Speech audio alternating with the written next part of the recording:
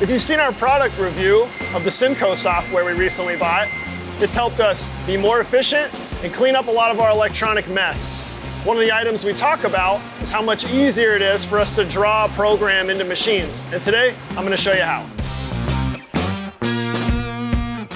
So if I'm an operator and I want to start setting up for my next job, I'm going to need a program to run the machine to make the part. Now, we name all of our programs after the part number that we're making. That information is found on our Traveler. So I'm going to grab my Traveler and look. In this case, we're going to be pulling out program test 1, 2, 3. I'm going to end up going over to our list of programs in the machine. These are all different things that we could run right now. One of them happens to be a search program to tell Cimco what we want. That's this 8001. So we're going to open that. Inside 8001, there's not a whole lot of code. All this is a search function to go grab the program that we want. So for Cimco to know what we want, we have to tell it. When we send this program to Cimco, this XGET at the start is a trigger for it to tell it, hey, I'm not a normal program. I don't run parts. I want you to go look for a program so that we can send it back to the operator and they can run parts. It sees the XGET and starts reading. Everything after XGET should be part of that part number with the exception of some selected characters or different types of text.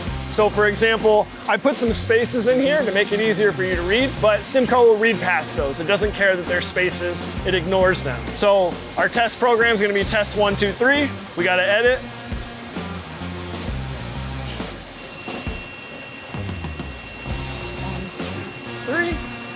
Hit input to save.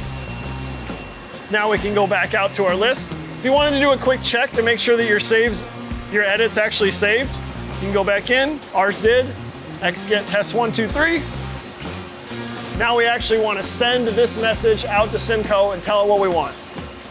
To do that, we go to I/O. We use an RS-232C port hooked up to a Moxa box to send and receive electronically so that we don't have to move sticks back and forth. So we're going to start with RS-232C.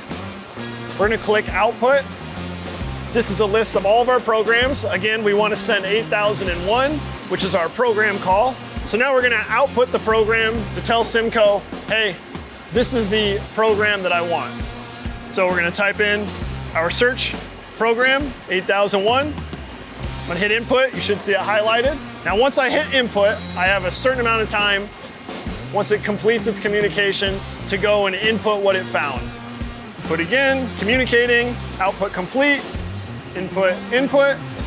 I did that relatively quick because we have a 5-second window to draw in what Cimco went out and found with our search query. If you notice, it was communicating and now it says input complete. If we go back to our list of programs, you'll find that the one that we searched for, test 1, 2, 3, is now in there.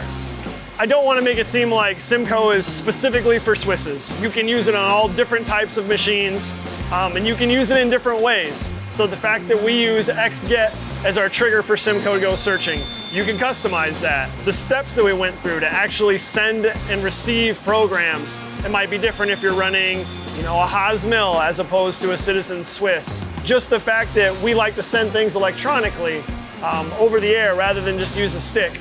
Those are all customizable options that if you work with your Cimco representative, they can help you find the best solution for you. This is what's working considerably better for us compared to what we were doing before. If you're strongly considering changing the way that you send and receive programs or possibly edit, I would take a strong look at Cimco.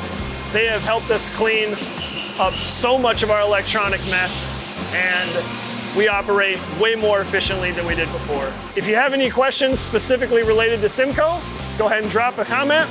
We'll try and answer them. Otherwise, like and subscribe.